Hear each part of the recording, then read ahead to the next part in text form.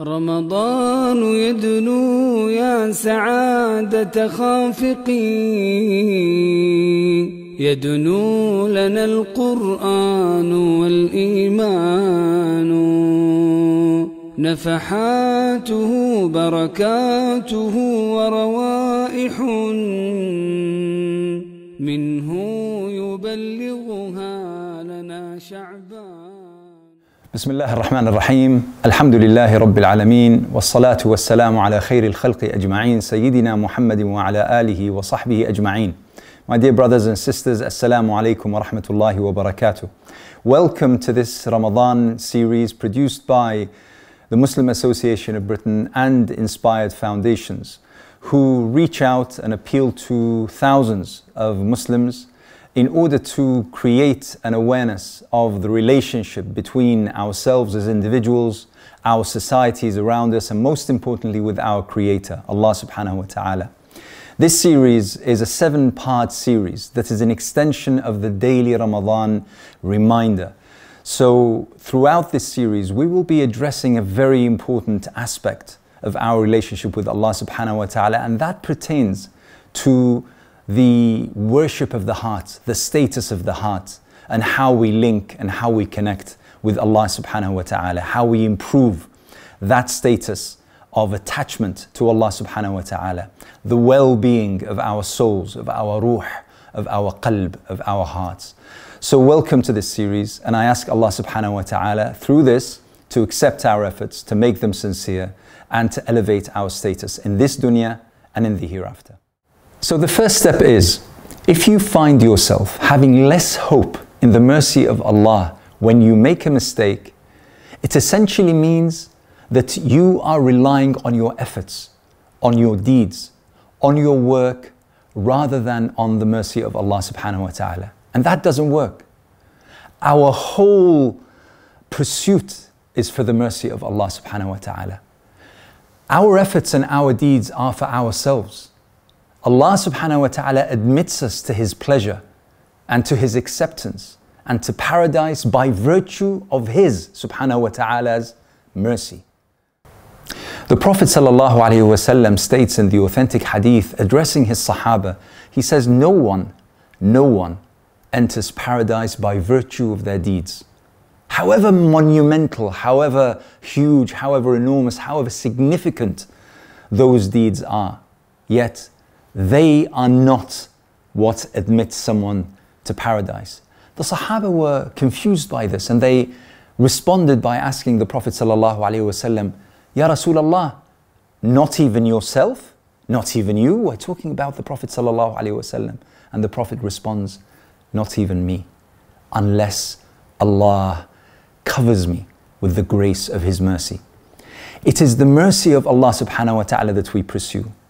And therefore, if our hope in the mercy of Allah lessens simply because we have, for some reason or another, lessened our good deeds, or maybe deserted them altogether, or committed certain sins, it means that we rely more on our deeds than on the mercy and forgiveness of Allah subhanahu wa ta'ala. And that should never be.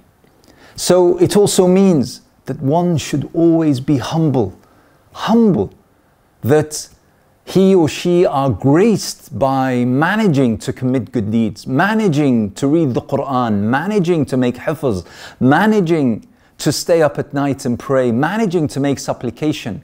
We should stay humble and not believe that because of all of this, that somehow we are higher or better or more enhanced or even closer to Allah subhanahu wa ta'ala than those who might appear to be committing sins. It is only by virtue of the mercy of Allah subhanahu wa ta'ala that we are admitted to His grace and to His pleasure and to Jannatu Adn. The second step is that a human will, however strong, however powerful, however piercing it is, can never penetrate or revoke or pierce the universal laws of Allah subhanahu wa ta'ala. Allah subhanahu wa ta'ala has created this universe and created us within it according to certain laws and certain destinies, if you wish. And those destinies are true. And we must believe in them. And not only believe in them, but we must work in accordance to them. And we must, however powerful our will is, however hard we try, but we can never alter those laws of the universe. This shows us several things, including our place within the creation of Allah subhanahu wa ta'ala. Allah subhanahu wa ta'ala created us, but created us within this magnificent creation that is the universe around us. And we are only a part of that universe. The only thing that we stand apart in doing is that we are tasked with building and constructing and making better the situation and the conditions of this universe, rather than to create havoc as humanity tends to do, and especially like these days. So this is something that is incredibly important, so that our hearts are truly attached and in the correct way with Allah subhanahu wa ta'ala. We must understand our place. We must understand our position, and we must understand within which paradigm we sit, and our obligations towards those in terms of our spiritual connection to Allah subhanahu wa ta'ala. The rules of Allah overwhelm, the rules of Allah dominate. And however hard we try, those rules will overwhelm us and dominate us. And that's why we need to accept and to work within our place in terms of our relationship with Allah subhanahu wa ta'ala within this vast creation. The third step, stop worrying. Stop worrying. Allah subhanahu wa ta'ala has taken care of everything. Allah subhanahu wa ta'ala is caring for you. Our relationship with Allah subhanahu wa ta'ala is with the infinite understanding and the unbound understanding that Allah cares for us.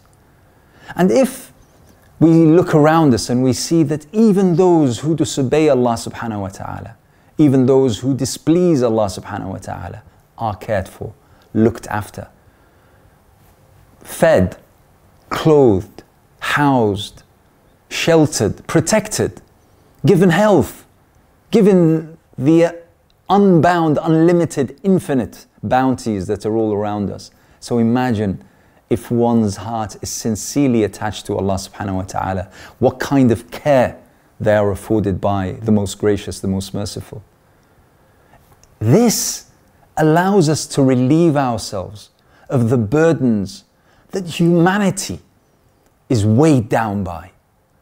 The burden of finding the next meal, the burden of worrying about illnesses and diseases, the burden of caring and being concerned about one's employment and whether they'll have a job or not, whether they'll have shelter or not, care for their children and young ones and the such, realizing that Allah subhanahu wa ta'ala cares for us, loves us, that Allah subhanahu wa ta'ala provides for us. It relieves all of that burden from upon our shoulders so that we are true, we are committed, we are devoted and dedicated to pleasing Allah subhanahu wa ta'ala. That way our connection to Allah subhanahu wa ta'ala is pure, is absolutely clear, is crystal. And that is how one elevates to being connected to Allah subhanahu wa ta'ala truly, truly and absolutely. And that's what we seek, especially in this blessed month. The fourth step pertains to sincerity. Actions are meaningless unless they are infused with the spirit of sincerity. In virtually every major reference in the Islamic library, the very first line starts with the authentic hadith and the very well-known hadith, إِنَّمَا الْأَعْمَالُ بِالنِّيَّاتِ, that actions are by the intentions attached to them. And that showed that even the greatest of the ulama wanted to remind themselves first and foremost, before reminding those who will continue to read their writings until the Day of Judgment, that it is sincerity. It is sincerity that actually deems this writing, this effort, as well as the effort of learning this ilm, this knowledge, it is by that sincerity that then all of that effort makes sense, that it accounts for something. My dear brothers and sisters, we commit so many actions, good, bad, somewhere in between, mundane, every single day of our lives.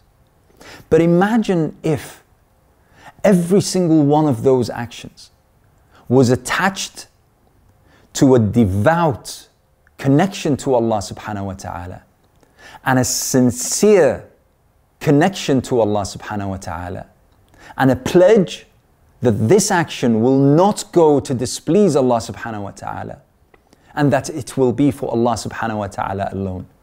Imagine those thousands, probably hundreds of thousands of actions that we do every single day, whether they be verbal or physical or heart linked, are all attached to the niyyah, to the intention that these are sincere and for the sole purpose of pleasing Allah subhanahu wa ta'ala.